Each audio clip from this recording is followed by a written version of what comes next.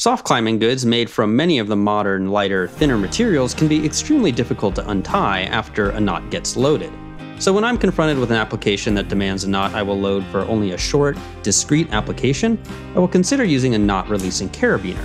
By inserting a carabiner into the heart of the knot before I load it, I can make it far easier to undo that knot when my application of the knot is finished. As long as I can make sure to not load the carabiner itself, and if I have a carabiner that does not have an exposed notch that can catch on the material, I can get into and out of systems faster with this technique.